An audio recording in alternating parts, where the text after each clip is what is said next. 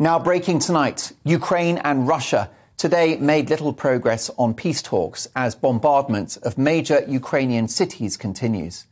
This comes as it's confirmed Ukraine's president will give an unprecedented virtual address to the House of Commons tomorrow.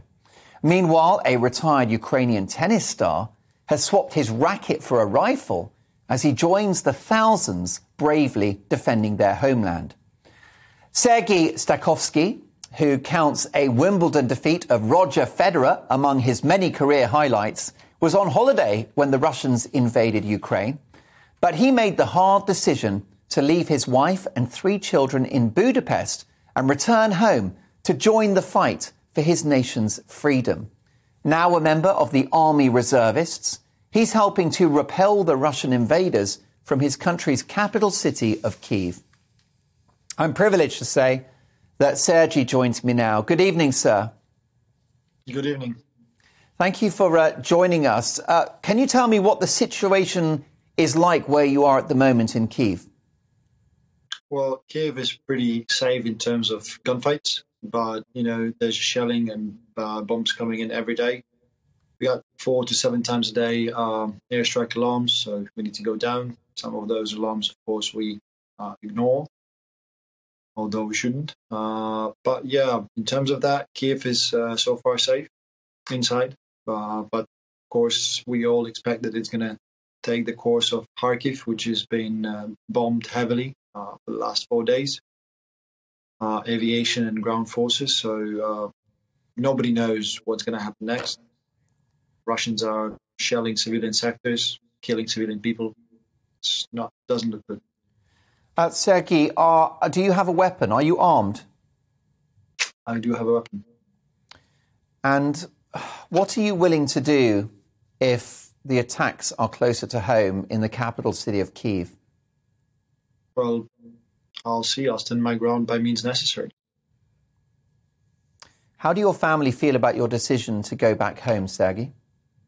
I would say not happy, but I still have family here as well. My brother and my father, my grandmother stayed behind. They couldn't leave, so I came to see them as well. Of course, I understand. And it was a tough choice for me, and there's no right choice in my situation. If I would stay home, I would feel guilt because I left my father and my brother behind, and I didn't join to help my country to survive this mess. If I would, now I'm here and I feel guilt because I left a little kids and a wife. Obviously, what's happening in Ukraine is a humanitarian disaster. It's the most awful crime against the Ukrainian people. Tennis world number 2, Novak Djokovic, a man I'm sure that you know well, has offered his support to you, hasn't he? Yeah, he did, alongside with all other tennis players, a lot of them. It just, Novak is one of the most famous tennis players in the world, and he's a well-known athlete. So, of course, putting him as a spotlight gives a little extra views or extra support of Ukraine, because right now Ukraine is not left alone in terms of media, in terms of people. We receive a tremendous amount of messages and prayers from all over the world. And it helps raise the spirit of the Ukrainian defenders. But we do need help from the rest of the world as well, a little bit, just to level this fight. What do you think that help would look like, Sergiy? Well, everybody says it's impossible, but we would really need somebody to close the sky above us, so that Russia wouldn't be able to shell our cities and to fly and do their airstrikes above our heads. On the ground, it's going to be a fair fight. Russian army is not motivated enough.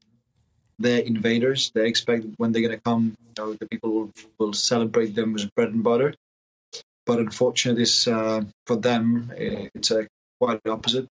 The people are, with bare hands, are trying to stop their tanks from progressing. They're shouting them to get out. They don't want any Russian world inside Ukraine.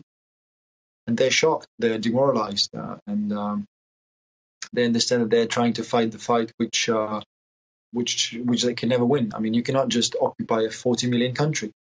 Ukraine is the size of Europe if you put it on a map, and just Russia doesn't have enough militia to do it. And you cannot control, even if they roll into Kiev, you cannot conquer Kiev. Kiev is in a business day, it's about 4 million people inside it who were allowed during the war. Okay, even if 50%, 70% left, you still have a million city. And to control it permanently, you either level it to the ground or you need to put about 400,000 troops on the streets. They don't have it. But Ukrainians are willing to fight on every street. I've traveled through the city multiple times. And I'm not going to say it, but, it's almost an open season to Russians. Right? Do you fear for your life?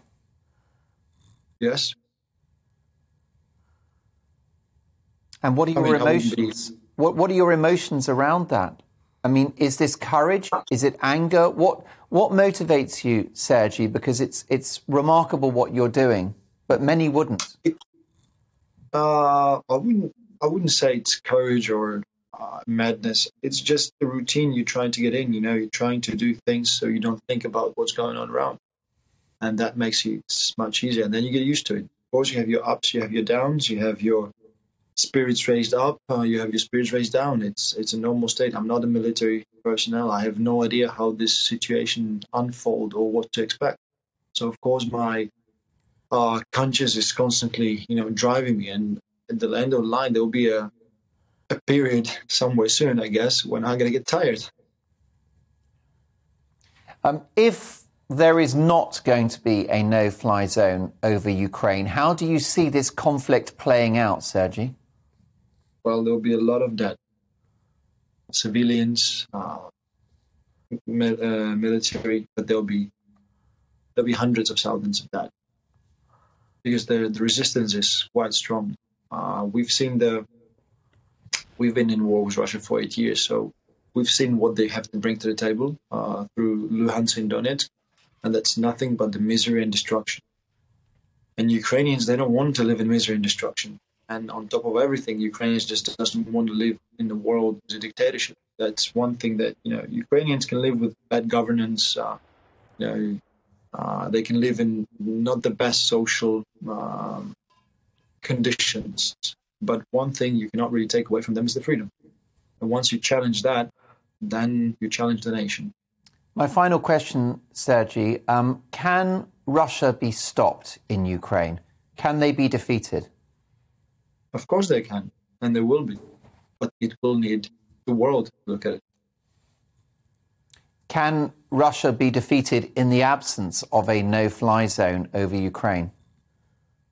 This is a question which I cannot answer because I'm not a military attaché or not even in defense system. Sergiy, but I think that the whole world is surprised that we are still standing. So I guess that's the answer to your question. I think that Mr. Putin has grossly underestimated the courage and spirit of the Ukrainian people, perfectly distilled in you, Sergiy. We wish you well. I hope you're able to stay safe and that you can stay in touch with your family and that this most awful conflict reaches a swift and hopefully not too hazardous conclusion. Thank you for joining us, Sergiy Stakhovsky. Thank you, sir. Take care, and I hope we can catch up with Sergiy Stakhovsky in the near future. What a shocking story, Esther, and what a courageous guy, very typical of the Ukrainian people. We've heard so many stories like that. I know. I don't think people... Well, I mean, I'm sure people realise, but this is very... Imagine leaving your family, knowing that there's a very real chance you could die because you're defending values that are... You're defending something that's bigger than you. He's defending the right for his family to even go back to Ukraine as it is. One of the things he said, which struck me, was the fact that, Russian ground forces are not motivated enough, which... it's quite telling because I did see a video of a captured Russian soldier who said, we've been lied to, we were told that we were fighting the Nazis and all that. I'm not sure of the validity of that, but it does show that there are two sides to the story and that we shouldn't dehumanize the Russian people because of what Putin is doing. And I think that's very important as well. There are people that are actually... there are many Russians that have family in Ukraine. It's not simple as it's not as black and white as it seems, or this binary narrative that's being pushed.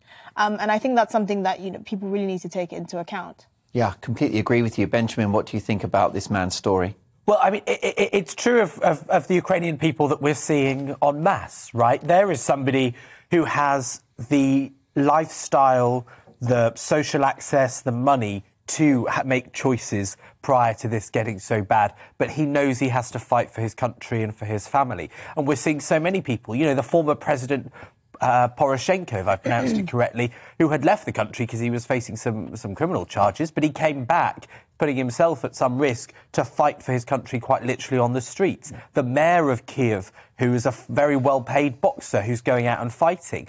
And I think that is why Russia will lose, because even if they can shell these cities and destroy buildings and kill so many people, there will still be far more of the 44 million left who are never going to let Russia or a proxy for Russia govern them.